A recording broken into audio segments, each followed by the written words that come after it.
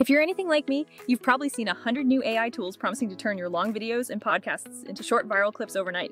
And honestly, you're probably equal parts curious and incredibly skeptical about the whole thing. I make long-form videos and podcasts for a living, so I've been hunting for something that actually turns hours of content into ready-to-post shorts for TikTok, Shorts, and Reels. Crucially, I needed a solution that works without me having to babysit the entire process from start to finish. We have an in-house editor we normally use, and we've even tried outsourcing repurposing before. The real question I wanted to answer was simple. Can an AI do this well enough to completely replace a human editor? Or at the very least, can it make their already busy job significantly easier? So, I took on the boring part so you don't have to. I tested the top 5 platforms people keep talking about. I narrowed the focus to the top 3 contenders for a deeper dive.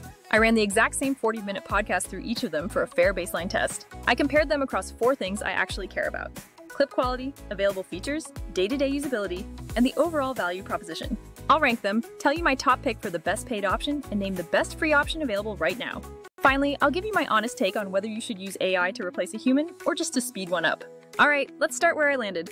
Vizard was my initial top contender. After signing up and uploading the podcast, Vizard processed the file pretty quickly. It then immediately spat out a set of potential short video snippets for me to review. Out of roughly 22 auto-generated clips, I found about 6 that were basically ready to publish straight away. This meant they had good start and stop points, decent context, and the captions perfectly matched the audio track. That's not a huge conversion rate, but it was the highest of all the tools I tested during this comparison. The clips it did find were genuinely useful for generating immediate short-form content. The user interface gives each clip a quality score displayed right there in the corner of the preview window. I found those quality scores to be surprisingly accurate, as the high-rated ones were consistently the very best clips. Where Vizard truly shines is within its powerful text-based editor. You edit entirely by interacting with the text. Just highlight the words in the transcript to trim, remove, or create a brand new clip. If you want to shift the start point back by just a second, you simply highlight and revert the selection. Want to cut out an unnecessary filler word or phrase? Just highlight that section and delete it instantly. This whole process feels fast, intuitive, and it keeps you deep in the flow of the content. It avoids forcing you to scrub through endless video timelines after video, which is a huge time saver.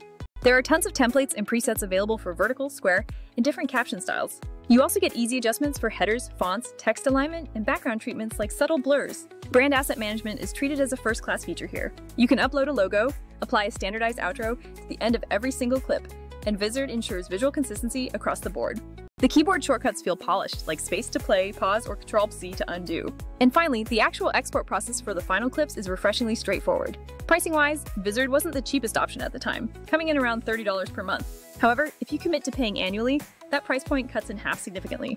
Considering what you get, usable clips, an efficient editor, and great export options, I personally think it's a solid value.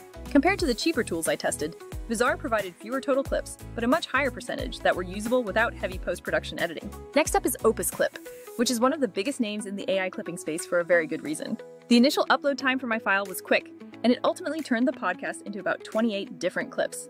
I found 5 of those Opus clips usable straight away, putting it in the same neighborhood as Vizard, but just slightly behind. The general user interface is perfectly fine, although I personally preferred Vizard's cleaner overall layout. Opus also displays quality scores, and I found them generally helpful for narrowing down which clips needed my immediate attention first. The editor follows a similar concept.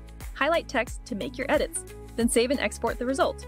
Opus has some interesting features like automatic stock B-roll insertion, auto-applied emojis, and an auto-intro caption capability. However, in practice, the suggested stock B-roll didn't feel very context-aware for my specific content. It often added footage that wasn't relevant, and unfortunately didn't really improve the overall context of the clip. The timeline editing functionality is a bit more limited, making more sophisticated edits tougher to implement.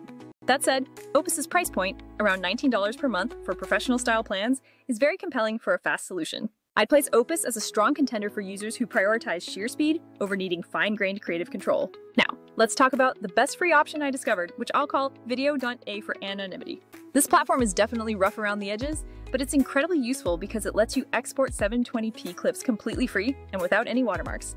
It produced a surprisingly high number of clips, around 34 total, but only about 5 of those were immediately usable for publishing. That means you'll spend more time digging through the generated options to find something truly publish-ready. The start and stop points it chose were often abrupt or completely missing the necessary context. The UI was certainly fast, and it provided timestamps and an easy way to pick templates before editing began.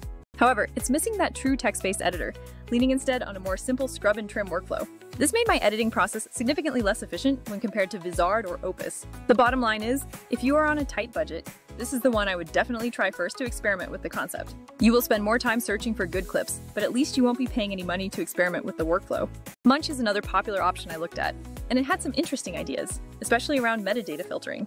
It produced about 30 clips in my test, and I managed to find maybe 4 that were actually usable without major work. I actually liked that Munch tries to help you filter snippets by platform suitability, or keywords mentioned. It attempts to highlight trending keywords right from your content, which sounds cool in theory for discoverability. For my workflow though, I plan my topics ahead of time and didn't find the keyword suggestions all that relevant to the audience I target. On top of that, I frequently ran into frustrating UI glitches and notably slow loading times. So Munch has promise, especially for scale-focused workflows or agencies that want tons of filtering options, but it didn't win me over. Then there were a couple of tools I simply wouldn't recommend based on my thorough testing. Chopcast and Choity. Both of these had really confusing interfaces and consistently produced low-quality clips with weird start and stop points. In one instance with Chopcast, it gave me 10 clips, and 0 of them were actually usable right out of the gate. The timeline UI on that one felt particularly unintuitive, and it was too easy to accidentally jump between different project files. Choity was marginally better on the initial clip quality, but it was still sluggish and prone to annoying glitches.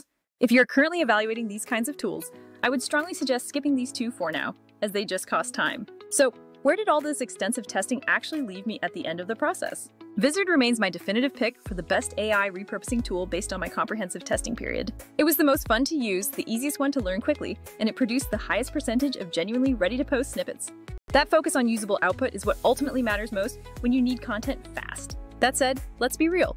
None of these AI platforms perfectly replace a thoughtful, skilled human editor. They are all optimized to find one single punchy moment in a long recording and make a short clip out of it. But they often miss the crucial little context pieces that actually make a snippet land perfectly with an audience. Here's the reality check. AI is fantastic at finding potential clips, but only humans can truly craft them into something great. The AI might pull a great sentence, but a human editor knows how to pair that sentence with the right lead-in and the perfect cutaway. They add the necessary graphic cues and the vital narrative glue that makes the final snippet feel polished and complete. In my entire test, all the tools missed some of the truly golden moments that I, or a skilled editor, would have immediately pulled out. So, if you care about high quality and maintaining your unique brand voice, keep a real editor involved. Use AI primarily to speed up the initial selection process and schedule the bulk publishing. But always keep the final creative choices firmly human-led for the best possible results. If you need someone to handle repurposing reliably and with consistent speed, consider dedicated human editing services like Video.A. They've improved massively over the last few years and are great for ongoing high-volume editing needs. These services can effectively work hand-in-hand with your AI tools to scale up without sacrificing any quality whatsoever. For teams leaning into automation, use Vizard to auto-edit those viral clip candidates. Then, take advantage of auto-schedule features so the content actually gets posted on a consistent cadence. You set the frequency, and the system queues and posts the content for you without daily intervention. Managing everything within one content calendar allows you to tweak and approve clips right before they go live. That 3-part combo of clipping, scheduling, and a calendar is where Vizard helped me build the most effective workflow. So, final thoughts. If you want a quick, cheap experiment, go try that free tool that lets you export without a watermark. If you want to move fast without too much editing fuss, Opus offers a very solid middle ground. But if you want the absolute best mix of usable output, editor ergonomics, and brand control, Vizard is the one I would choose right now. And whatever platform you choose, please do not blindly hand your entire content channel over to an algorithm. Use the AI to drastically cut down the tedious slog of the initial cutting process. Then, ensure a human polishes the final storytelling and contextual delivery. If you have any questions about these tools or need help designing a hybrid AI-human workflow, just drop a comment below. I will absolutely try my best to read through and help you figure out your best path forward. And remember this one final crucial thought. It's tempting to pump out more content because it's easy, but more rarely builds a better audience. Make fewer, higher quality posts that genuinely help and serve your viewers. That strategy is how you build real reach, not just meaningless noise. Thanks for watching, and I will see you all in the next video.